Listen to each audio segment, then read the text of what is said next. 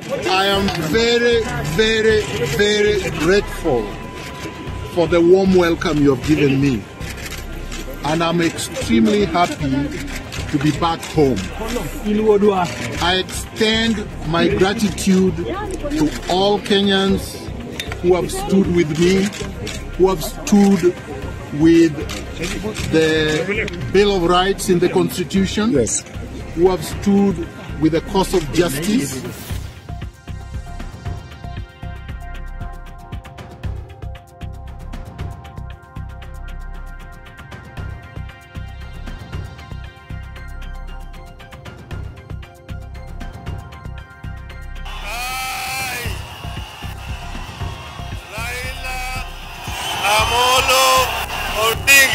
There are more that I will say in the coming days and hopefully in the coming weeks and months. But for now, I just want to say how grateful I am. The media fraternity, you are here in large numbers. I thank you for being here. I don't take it for granted. And let's hope that we engage in the coming days.